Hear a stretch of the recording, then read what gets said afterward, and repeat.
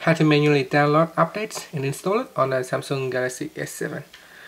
From time to time there will be updates released for your device, so you can keep the update, download the update and install it on your device to have new features and to get rid of any bugs on your phone.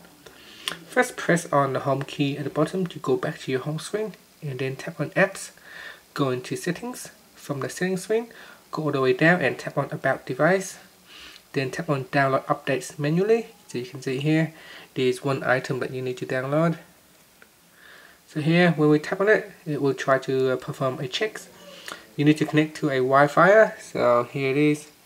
So make sure there is a Wi-Fi icon on your phone. It will download the Wi-Fi. So here it gives you some informations about the software update, what's new in this update here. So if you're happy, tap on the download button,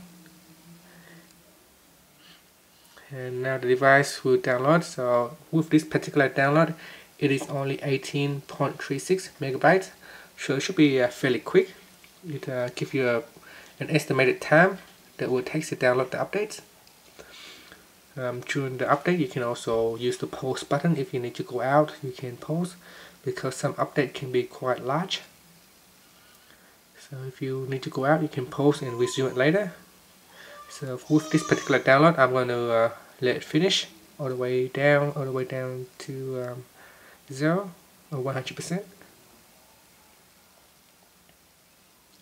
So there's another 10 seconds you can see here. Also, if there's a large update, make sure your phone have enough battery, otherwise plug into a USB charger.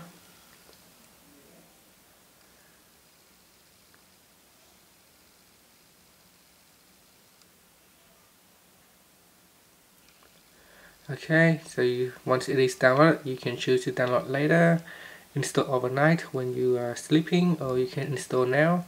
So I'm just going to tap on install now, and it will perform an Android system update, and it is restarting my phone.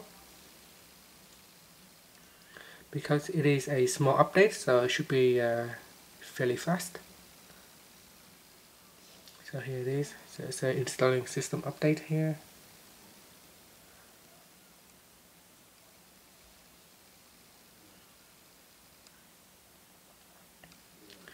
So you can see the progress bar is moving quite fast. It is now stopping at 25%.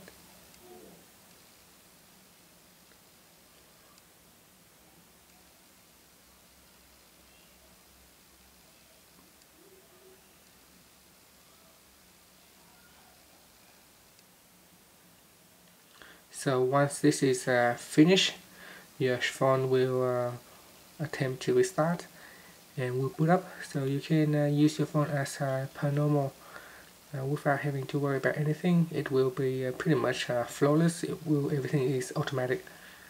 And that's it. Thank you for watching this video.